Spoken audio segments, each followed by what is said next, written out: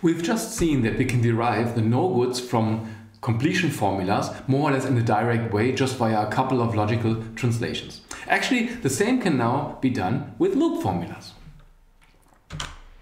Before defining the actual loop no-goods, let me first recall a few concepts from the axiomatic characterization of stable models in terms of completion and loop formulas, notably the concept such as a loop and a loop formula. Actually, in this characterization, we may actually form the loop formulas from all subsets of the atoms occurring in the program. This is of course a bit overkill, right? But in principle, this is equivalent to restricting our attention to sets of atoms that induce strongly connected subgraphs in the dependency graph. And we will actually do the same thing here. We will just look at arbitrary subsets of the atoms and not necessarily the ones that induce strongly connected subgraphs. Of course, in an implementation, this is what you do, because then you can concentrate your attention on the delicate parts in the graph. Okay, number two, I actually believe that what is much more important than loops and loop formulas is this notion of an external support, right? So whenever you have an atom or a set of atoms, they are good, right? Provided there is an external support for these guys. Because once there's no external support, then you risk to have circular derivations in the air. And accordingly, these are also the key concepts we look at now. Yeah, so as mentioned, we look at an arbitrary subset of the set of atoms, and I may call this subset a loop nonetheless, just for intuitive means, right? But formally, we just use an arbitrary subset here. Anyway, such a loop may or may not have external supports, and these are rules whose head actually belongs to the loop, but whose positive body literals are disjoint from the loop. So in this way, they're really they more or less allow us to derive atoms in the loop, but the application or the production of this atom is external to the loop.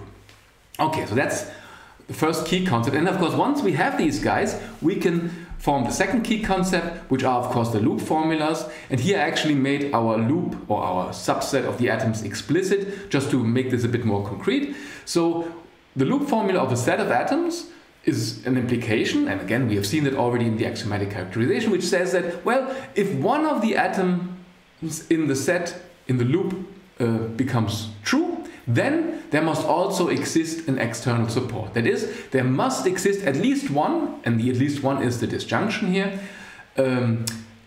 rule that has one of these atoms in the loop in the head and whose body applies, whose body has been found to be true. And so formally this means, keep in mind, this is here the body of such an external support rule, and we then take this set and we form a conjunction. This is the body formula of the body, right? This is the conjunction of the positive and the negative body literals. And if one of these guys is true, then we have an external support. Okay, so keep in mind that in our characterization of the no-goods, we actually rely on variables abbreviating the body. So let's actually reformulate this here in terms of bodies. So keep in mind that we can simply turn the external support into the external bodies by accumulating the bodies of the rules, of actually not arbitrary rules, but the bodies of the external support, and this is the same definition here. And then here we simply replace the external support by the external body and directly form the body formulas from these guys. Okay, so this is just some rewriting, but it's a bit more handy to talk about the bodies than about the rules. Okay, and then we can just go ahead, take this implication here and translate it just as we've seen in the subsection before on the no-goods from the completion formula. This is equivalent to the conjunction of these disjunctions here. And what do they say? They say, well, if an atom, either an atom in the loop is false or an external support is true. And this for all the atoms in the loop. And again, this may be a characterization that perhaps doesn't say much, at least to me, and to be honest, intuitively, it doesn't say much. But once we do this trick with applying the De Morgan laws, I think then things really jump to the eye. So what do they say now? It says that it cannot be the case that an atom belonging to the loop is true, but none of the external bodies has been found to be true. That is, no external support exists. Right? And this for all the atoms in the loop. And now actually there's one little detail actually where it actually pays off that we have auxiliary atoms for the bodies, because look, here we would negate the conjunction of the positive and negative body literals. And of course this would be quite cumbersome to handle, but keep in mind we have auxiliary atoms for the body, so we can just plug in here at this spot here this auxiliary atom that stands for the actual body. Okay, let's do this next. Just as with the completion nogoods, we can directly turn the formulas obtained on the last slide into loop nogoods. So the idea is we take a set of atoms U and all the external supports, or the external bodies to be precise, for this set, and then we can form a loop nogood for each of the members of the set. So here it is. So, and what does it say? It says, well, it cannot be the case that the atom is true, but all external supports are denied. That is, the corresponding bodies have been found out to be false. And that's it. Now, if we take all these guys together, we get the loop nogoods of the entire program. And again, we are very gentle here, so we take all arbitrary subsets, non-empty subsets, right? And we accumulate the corresponding loop nogoods. And of course, the purpose of these guys, just as with loop formulas, is to deny cyclic derivations among true atoms. That's the purpose, of course, of these guys. Keep in mind, actually, that whenever we are a bit more generous in defining what a loop is, and actually as we are here, we don't even need the completion, because these guys somehow subsume that. But that's perhaps another topic and a bit food for thought. Okay, let's look at an example. Here's just a small example, and let us consider the subset of atoms with U and V inside. Well, this shouldn't come as a surprise, because U and V actually is a real loop, because it induces a strongly connected subgraph. You see here more or less the self-dependency between U and V.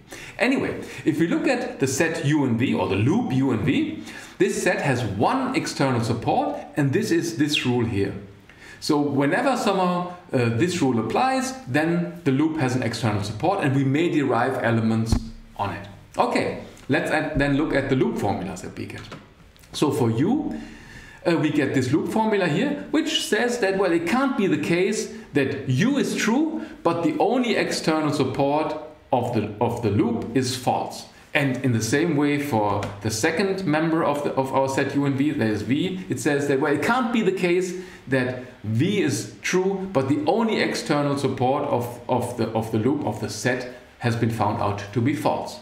And these are the two nogoods we get for this loop. And again, since we may restrict ourselves actually only to the real loops, these are the only loop formulas we have to consider on this small example. But let's actually see what we get now that we have completion nogoods and loop nogoods.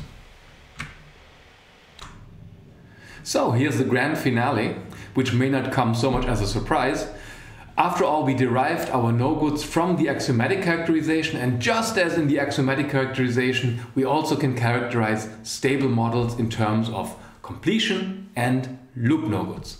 So then the theorem just says that, well, whenever we have a stable model, this corresponds to a unique solution of the nogoods. And if I say it corresponds, it means the set of atoms of the stable model corresponds to the true atom in this solution.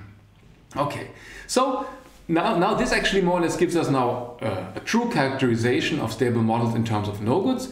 A few words perhaps to remember. So first of all, the nogoods, the loop nogoods actually, and you may have seen that I switched notation from L to U on the two previous slides. They actually augment the completion nogoods with conditions that check for unfounded sets, right? Keep in mind also the blueboard nogoods, where I really stressed a little bit that there is this support on the sets in the unfounded sets, and this I think is nicely mirrored by these loop nogoods. Okay, then second, size matters, right? So while actually the completion nogoods are linear in the program in terms of the atoms and the rules, the loop nogoods may contain exponentially many non-redundant loop nogoods, right? And this is of course something where we have to pay attention, and this is something where we actually pay attention in the algorithms. So the idea roughly is that given a logic program, we compile it into the completion nogoods, but for the loop nogoods, we are lazy. So we more or less have a dedicated algorithm which is called an unfounded set checker, and it checks for unfounded sets, and only if it finds one, it then spits out the corresponding loop nogood and adds it lazily to the logic program.